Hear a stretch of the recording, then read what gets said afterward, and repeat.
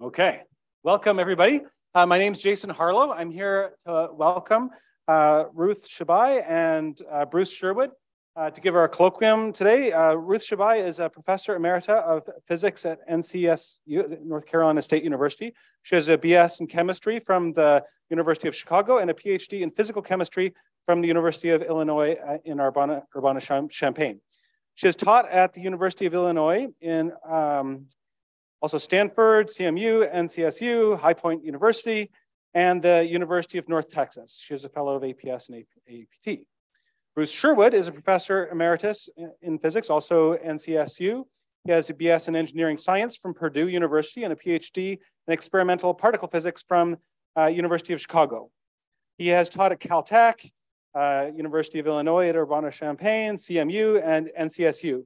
He's a fellow of APS, AAPT, and AAS. Chabay and Sherwood are co-authors of the calculus-based introductory physics textbook, Matter and Interactions, and developers of VPython. So I don't know which one of you is. So Sherwood will go first. Thank you. Don't forget the. This goes where? I guess it goes on. Oh, that's right.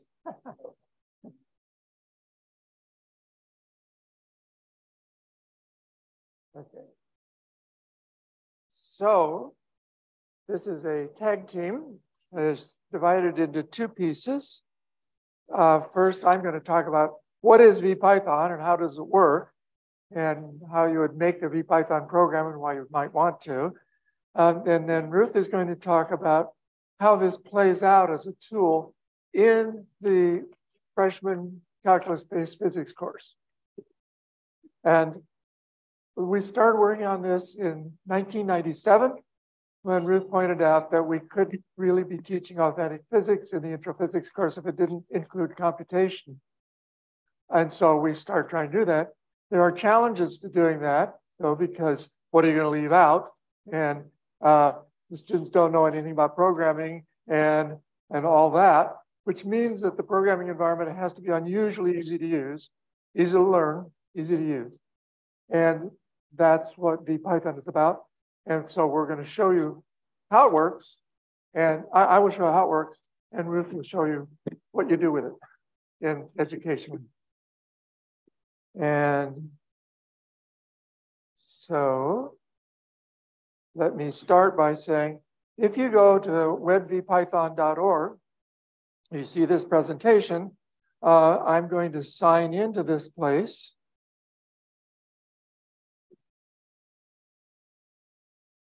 And having signed in, I can look at my programs that are stored in the cloud. And I'm going to take an empty program that just starts out. We're going to write a web VPython program. By web, we mean this is a Python code running in the browser, which is not a possibility because Python doesn't run in browsers. But there's a thing called RapidScript, which can, in your browser, transpile your Python code to JavaScript, which can run in the browser. And let's see, you are seeing that, okay. Should I make it a little larger or not? Yeah, okay. Good enough, okay? That's too big. So I'm gonna write a 3D program that generates a 3D image. This is very difficult, typically. It requires a very large amount of very arcane code. But let's just try, nevertheless, the world's shortest attempt at a 3D program. And if I run that program, I actually get, now I have to zoom out a little bit, I actually got a navigable 3D box, which is by default 1 by 1 by 1, and which by default has some lights up and to the left and right, and has positioned the camera so that this box fills the canvas that we're looking at. And that means that the first thing to know about VPython is it has a very large number of well thought out defaults. So if you say box, why should you also have to say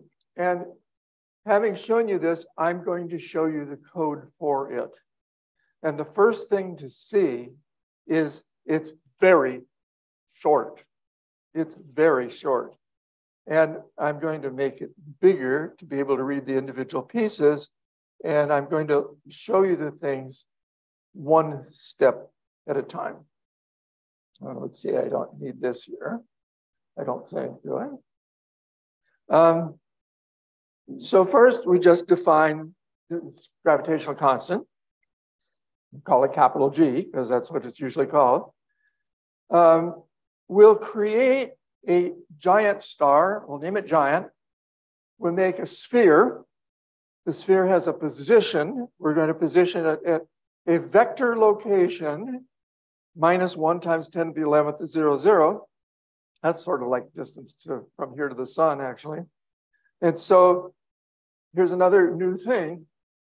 VPython supports vectors as objects.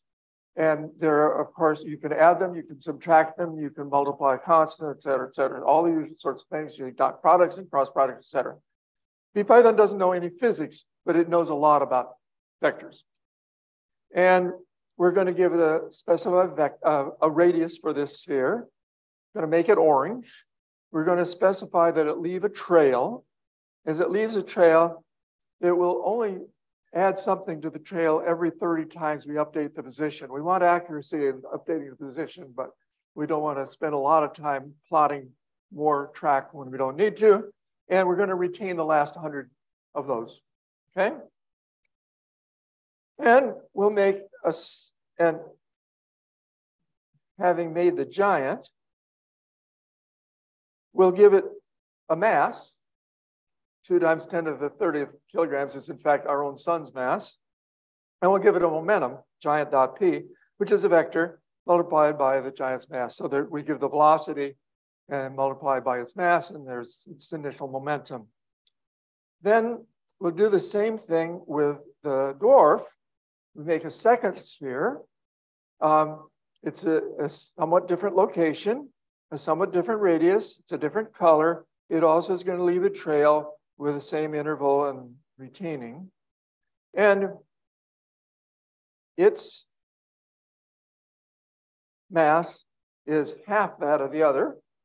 And its momentum is the opposite of the other one, so that the total momentum is 0, so the center of mass is not moving. That's why it didn't drift. Okay? Having established that, and now we'll move down a little bit and show you all of this at once. In line 14, and that is readable, isn't it? We specify a time interval of 10 to the 4th seconds. And we write a while loop. While true means iterate everything that's indented under this while statement infinite number of times. So this is a forever loop. We follow that by a rate statement that says, I don't care how fast your computer is, I'm not going to let you do more than 1,000 iterations per second. So it's clamped, okay? If you go too fast, you don't see anything, okay? Then on line 17, we calculate a vector that points from the giant star to the dwarf star. And it is a vector. So we've done vector subtraction here. And then we're going to use the Newtonian calculation to get the force, which is take the constant, multiply by the giant's mass times the dwarf's mass, r hat of r, the unit vector, divided by the magnitude of that vector squared. So that gives us the gravitational force that one star exerts on the other. The impulse is, of course, that force times the delta t. And that impulse added to the current, in our case, the initial giant's momentum, is a new momentum, and we overwrite the momentum with the new one. So for those of you unfamiliar with the equal sign in programs, it doesn't mean mathematically equal. It doesn't mean that 1 is equal to 2. It means evaluate the right side of the equal sign and overwrite the thing on the left. So the effect of line 19 is to update the momentum of the giant star. Line 20 is very similar. It's just that by reciprocity, the force acts in the other direction. So we update its momentum. And then comes something that may be a little surprising. So we've updated the momentum. Now we want to update the momentum, the positions. And so we're going to take the current position of the giant, and we're going to add to it a velocity times dt. Well, what velocity should we use? Should we use the old velocity at the beginning this time interval, the one at the end, or should we do arithmetic average, which would seem to be the most natural thing to get the highest accuracy? It turns out, and this is not obvious, this is Euler-Kromer first order integration, where for the average velocity, oddly enough, you use the new velocity, the velocity at the end of the time interval. It's not obvious that that should work. It works better than anything else when you're doing first order integration. And in the freshman course, we only teach first order integration. We don't need to do Runge-Kutta or anything. The computers are fast enough that we don't need to play tricks here. We can just do something very basic here. And so we'll update the giant's position from its momentum, and we'll update the dwarf's position from what it was. Now, where exactly in this program? Well, first of all, the program is very short. Secondly, it looks like physics statements. It doesn't look like 3D graphic statements. In fact, where are the graphic statements? They're not there, are they? Well, okay, we did make 2 spheres. I guess that counts as graphic statements. But excuse me, and leaving a trail and being able to look at it from different perspective with the mouse. What's going on here? The rate statement has 2 functions, 2 things it's responsible for doing. The first thing is clamp, don't do more than 1,000 while loop iterations per second, no matter how fast your supercomputer is. Maybe you have a quantum computer. but we'll only do 1,000 for you. Secondly, it watches the clock.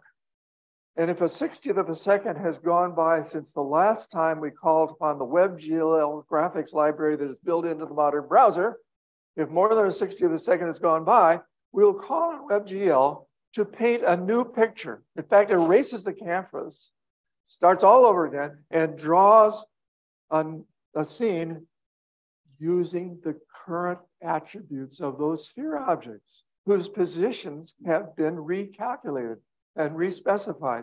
And the net effect is that frame after frame, you're getting a different picture each time, about 60 times a second.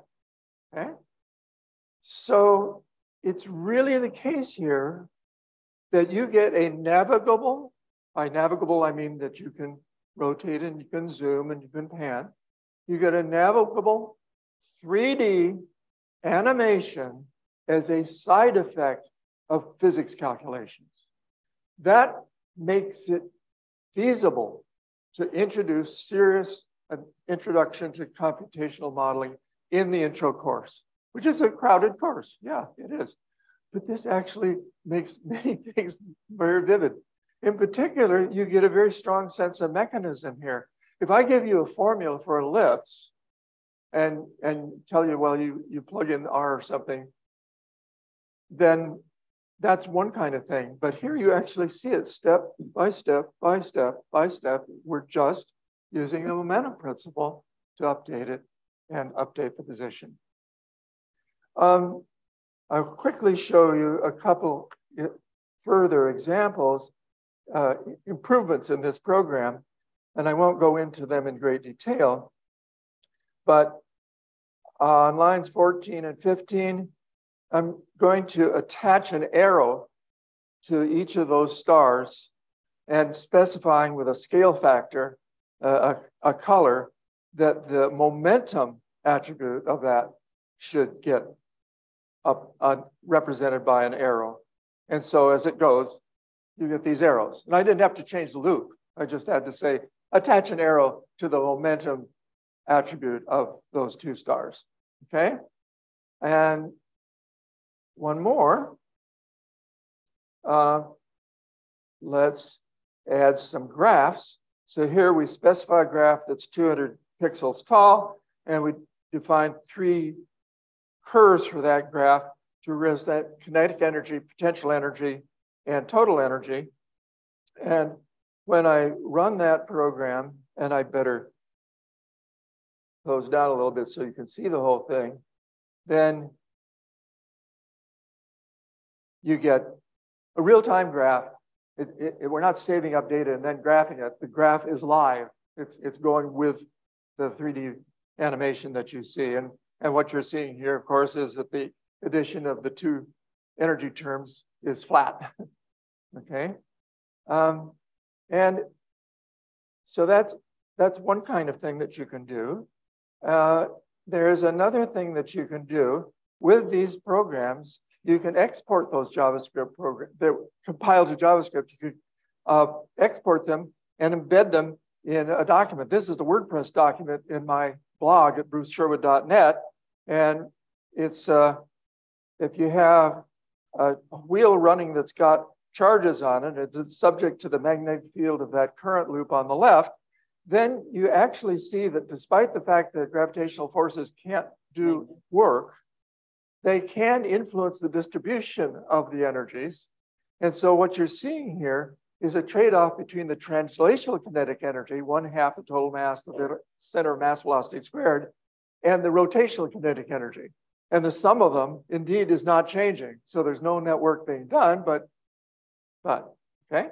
And this is just embedded in a WordPress document. And one other thing to show you is that while in the freshman course, it makes a lot of sense for the students to be using Web VPython because they don't have to know anything about file systems, and it's all saved in the cloud for them. But in an advanced course, you might want to use, say, a Jupyter notebook. And so let's look at a Jupyter notebook here that has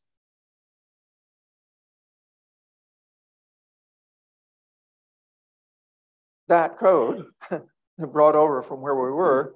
And if I run that program,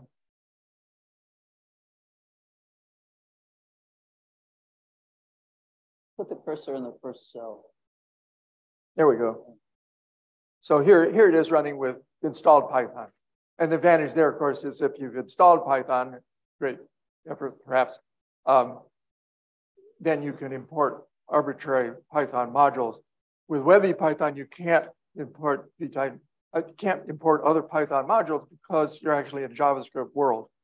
But that's completely adequate for the freshman course. Ruth? And while she's getting set up, perhaps I could take a question or a comment, or I should give all this stuff to you, yes?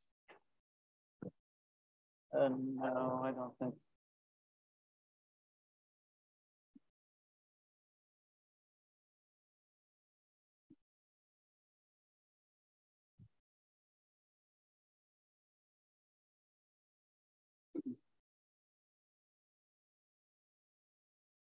Yeah, it's fine. I don't need it.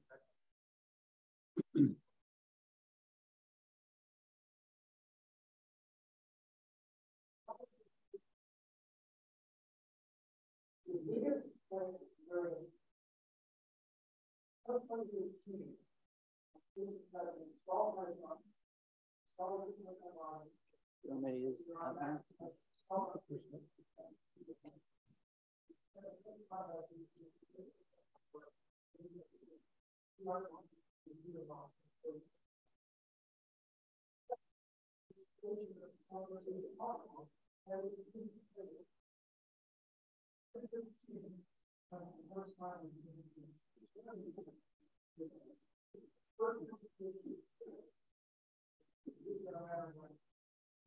So can I? Yeah, you already shared.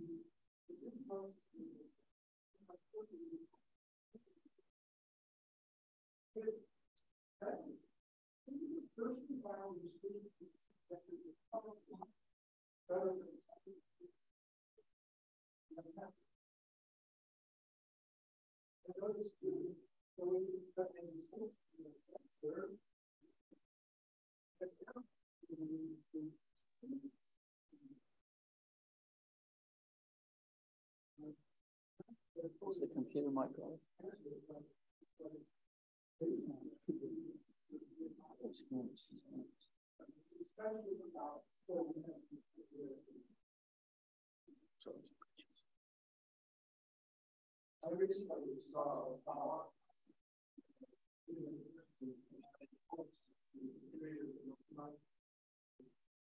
Is it still echoing? I don't think we'll get any people.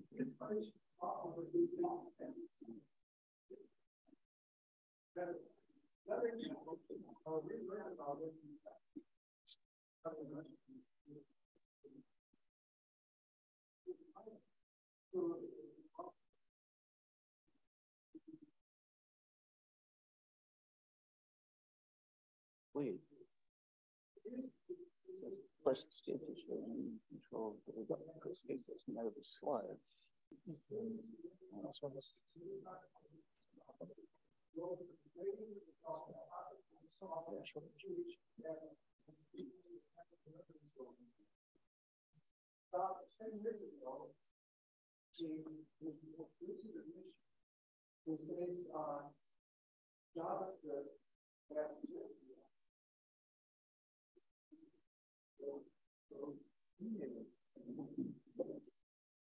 So we had not fully understood how big a barrier it was to install Python and stuff. Thank you. So we can hear you. Last questions. Okay. All right. Can you hear me? Okay. This needs to. I'm sorry, I didn't have a microphone at the time. So what I said is irrelevant. Doesn't count. I should say, webvpython.org, there's almost 200,000 accounts there now. Many of them are moribund. There might have been students in a course that are no longer using it, perhaps, or they've graduated to install Python. It only costs about $30 a month to run this. It's free to everybody. And the reason why it's so cheap is that all I have to do is send you the libraries, and you might even have them cached on your machine anyway. You don't even have to do that. All of the compiling from Python to JavaScript is in your browser, not in my server. And all of your execution of the program is in your browser, not in my server. So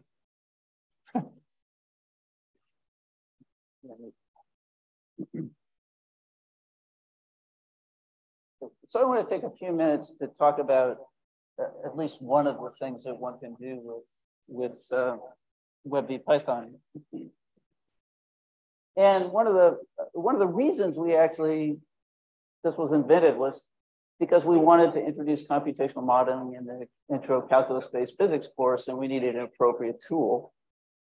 So I'm going to talk about computational modeling in the intro course, show you some of what I actually mean, and then talk a little bit about research and assessment on what's actually happening. So the first question is, why on earth would you want to do that? So why would you put computation in the intro physics course? It's already a pretty full course. And the real answer is to see physics in action, to be able to create models of complicated physical systems and use fundamental physics principles to model them, and then to be able to extend and refine the models. In doing so, one gets a much different sense of mechanism than one does at just looking closed form solutions for something like constant acceleration or circular motion at constant speed or something like that. The second reason is that in computational models of this kind, one can not only make graphs and write algebraic statements, but you can actually see the behavior of the system at the same time. And so these representations of math, graphs, and system behavior can be coupled in a way that's actually fairly powerful. So that was the main reason, but then a lot of other stuff came up along the way. We all do it. All scientists use computers now, and engineers and biologists, and it's authentic scientific practice, and it should be part of what we all do as scientists, even if we're just beginning scientists. It means you can solve open-ended problems. You can learn about what initial conditions mean, what parameters mean. You can explore the behavior of what looks like a simple system, but may generate very complicated behavior if you actually have a model that you can experiment with. It turns out one of the virtues is that in order to write these models, as you saw, you use symbols. It looks kind of like algebra, except you're often spelling out names of things. A lot of times in intro courses, what students are typically doing is just punching numbers into calculators and then writing sort of number soup on their papers. And this actually sort of enforces the discipline of actually formulating a problem symbolically and writing it out step by step. Plus, you can do cool stuff. So you can actually, physics homework can be creative, which is kind of a fun thing. But how? So again, this isn't a computer science course. most intro students, about in a typical intro physics course, maybe 25% of the students have ever written a program, or it may be smaller than that. So we can't teach them programming starting from nothing without taking big swaths of physics out, right? Well, no, because and also it's really scary. And this is not just students who are scared, there are instructors who are scared too, because they haven't done this before, they haven't had experience.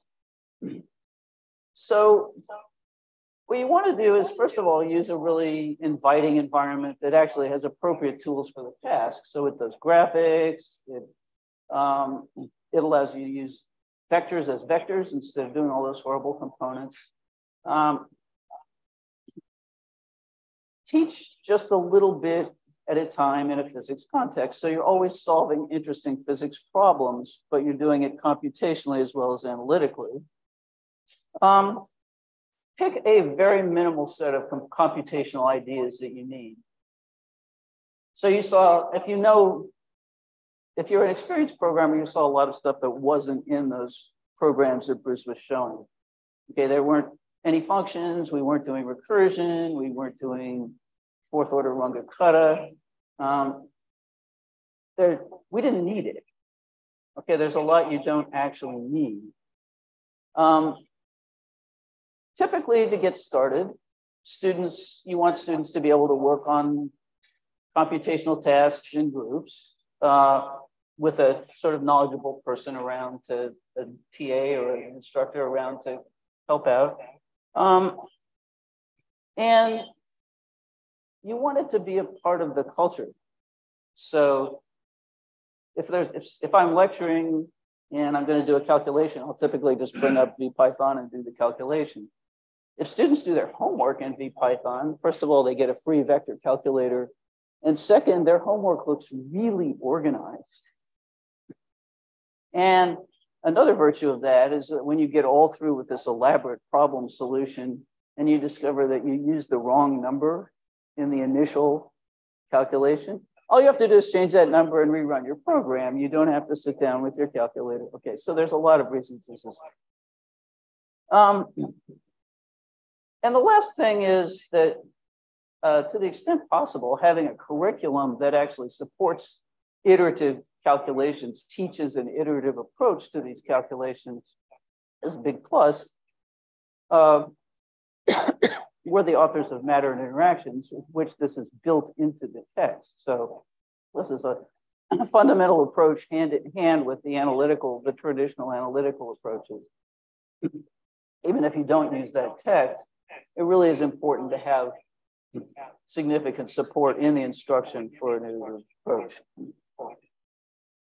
So I want to show you some examples of things students do, and I'm going to start with the very first simplest thing, and then some more complicated things. Okay. So this is an environment called Trinket. Trinket is developed by a company called Trinket. And what it does is it actually allows one to embed VPython or web VPython pieces in a sort of web-based tutorial.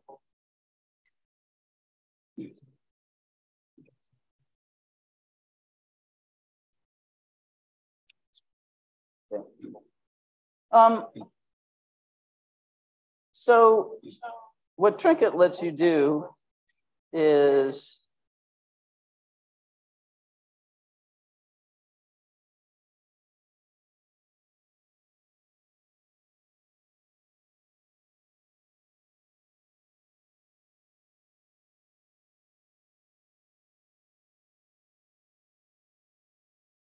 modify it.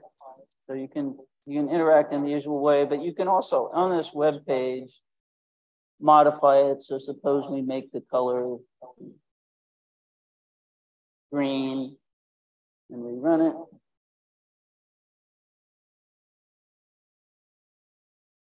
Okay, so that's what Trinket allows you to do.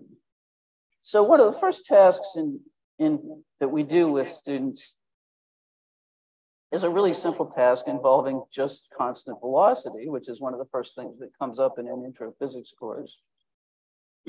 And so here's our problem. We have two spiders sitting on the end of a twig, and they're both going to go down web strands to the ground. And they're both, each is traveling at a constant velocity, but the velocities are a little bit different.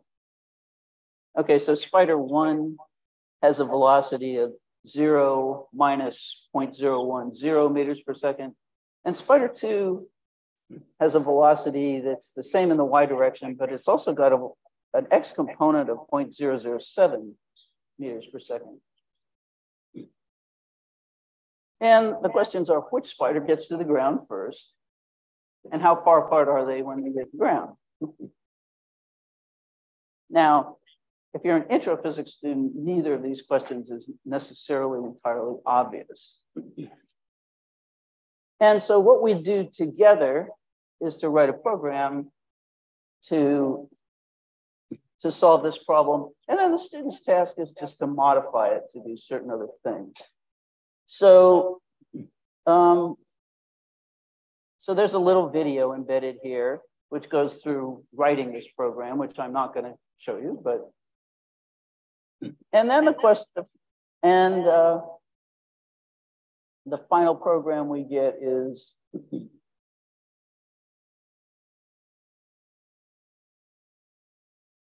let's see here. It looks like this.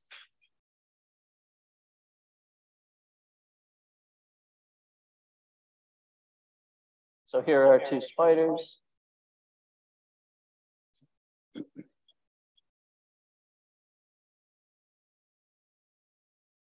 So there's a lot going on here. We've got, I don't know if you can actually see this. You can probably see it with the light colored one. The spiders are leaving trails, but the trails are actually points that are laid down at equal time intervals. And we're also printing out down here at each time step, the time, the position of each spider, and whatnot. So it looked like they actually got to the ground at the same time. And let's see if that's true. Looks like, yep, they both got to the ground at exactly the same time. Now, interestingly, the position was never 0. And that's just a feature of computation. If you're doing lots of repeated calculations with floating point numbers, you get some round off error because the representation of a floating point number inside the computer is not completely exact. Okay, it truncates at some point. And so you never quite get to 0. So you really have to test for close to 0 in these things. That's true in your calculator too. If you ever did, 2 million calculations of this kind in your calculator, you get the same effect. So it looks like they hit the ground at the same time. And how far apart are they? Well, we see where their positions are. This one has an x position of 2.1 meters, and this one has an x position of minus 0.5 meters, and therefore they seem to be 2.6 meters apart. And that might have actually been a little tough to do analytically. So computation allows you to solve some problems that are not necessarily all that easy to solve off the bat analytically. In this context, students do plenty of other things. So there's we have and I'll show you this program here.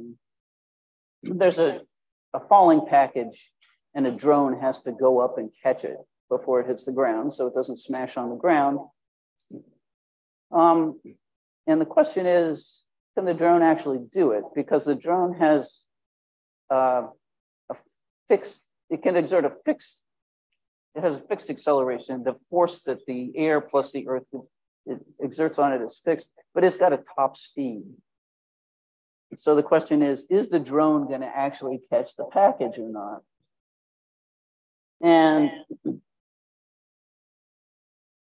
Here we'll see the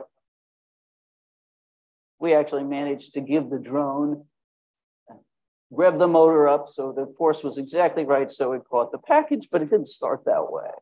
Okay, so you need to, and there's some complicated stuff in this program. You have to figure out how you know if the drone caught the package.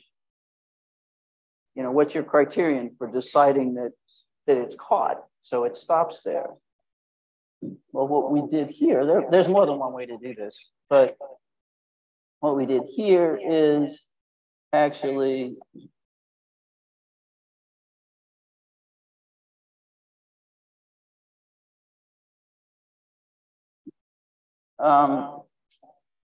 so we looked at the distance between the center of the drone and the center of the package.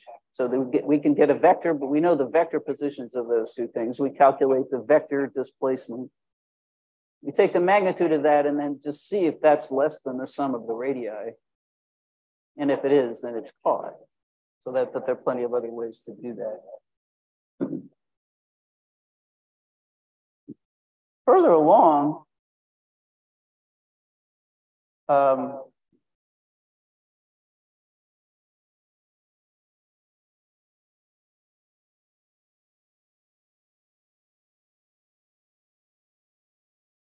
harmonic oscillators are, of course, have analytic solutions. And you may or may not have studied that in your intro physics course. So mass on a spring oscillates. But what happens if you, so let's start out our mass and spring.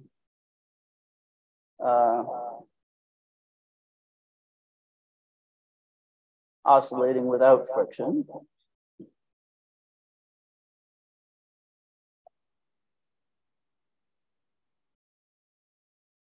So we'll say the friction force is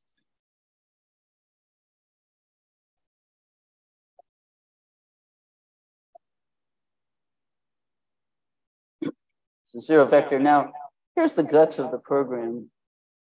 And what are we doing? Well, you may never have thought of the spring force as a vector before, but you can calculate the spring force as a vector.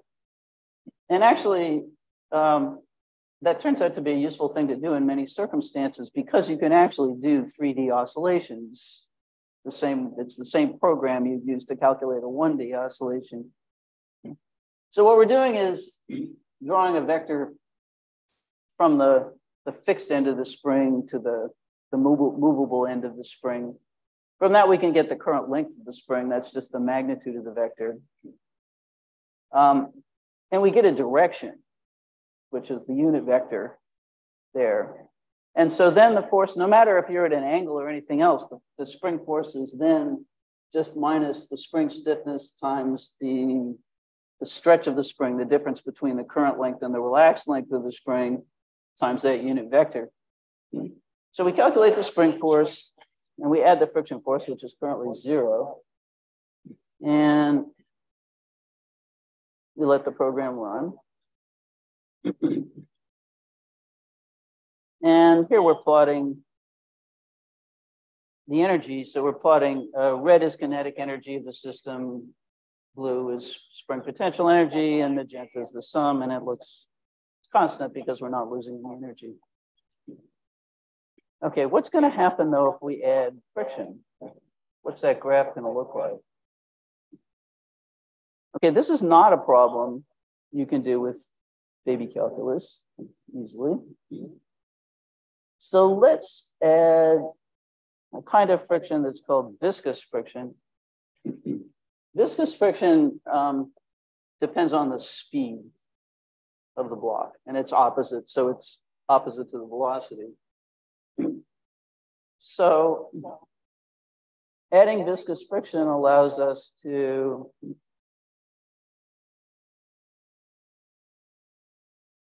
see what happens. And that's a pretty interesting graph. You notice that that's not a steady decline. So think about if you can explain why the graph looks the way it does. Okay, we are very close to time. I'd like to show you one more thing that that students do sort of at the end of the second semester. They can actually make a model of a cyclotron. So let me explain a little bit about how a cyclotron works actually.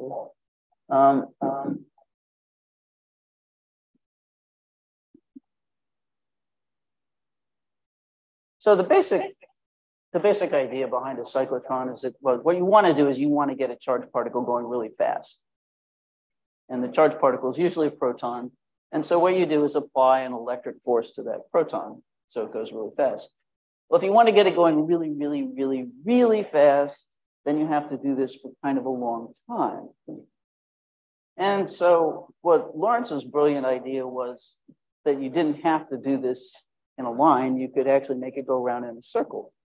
So if you apply a magnetic force, then your proton will go around in circles.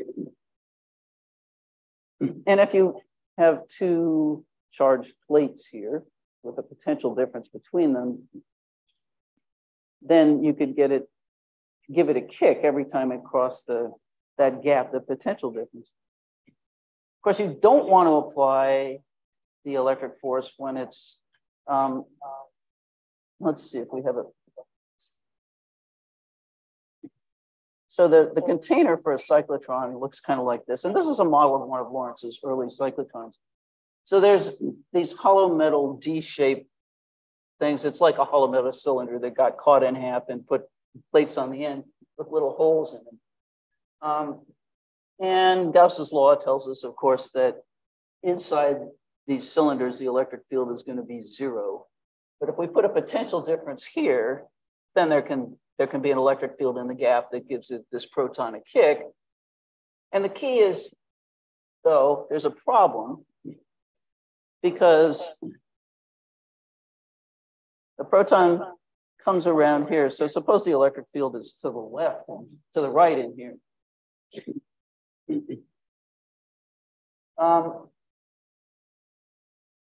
That's okay if the proton's going this way, but it's not so okay if the proton's going that way. So by the time it gets around there, you want the electric field to be going the other way. So you need a sinusoidally varying electric field. And it turns out, interestingly, that there's one particular frequency that if the proton doesn't get going too fast, you could just leave the frequency alone, despite the fact that the orbit of the proton is going to change, and it'll work. So here is a model of a cyclotron that students actually can write at the end of the electricity and magnetism portion of the course. So this wireframe shows you where the D's are. The cyan arrows are the magnetic field, which is in this case in the plus Y direction. The proton is this little red dot here in the middle. And right now it's starting in the gap. The electric field is to the right. Those are the orange arrows. But the electric field is actually going to change direction. And whoops.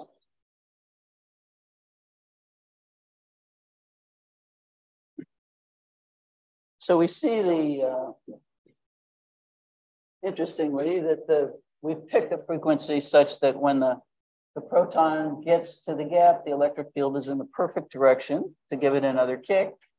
And then by the time it gets back to the gap, it's maximal that way. And so the kinetic energy of the proton looks like this as a function of time. It just gets a kick every time it gets to the gap. So what do you think would happen if we use a different frequency? Well, that's something you can experiment with in the program. This is completely within the capabilities of students to do at the end of a semester of E&M. I drew the D's. I didn't make them do that, but the rest of it is. So I'm basically out of time. Let me just say that there has been we've done various kinds of formative PER research about this. We've videotaped students in labs working on these problems and analyzed it. run experiments. We've done assessments at the end of semesters to see if students could read and understand programs, and that all comes out. That's fed into improving these materials, but it's certainly a possible thing. As Bruce mentioned, of course, there's a pretty seamless transition to upper level computing and upper level courses where you can use the full power of Python by switching to a Python installation and with the editor and the IDE of your choice and or Jupyter notebooks, and have the full power of the Python ecology. So I will quit and see if you have any questions.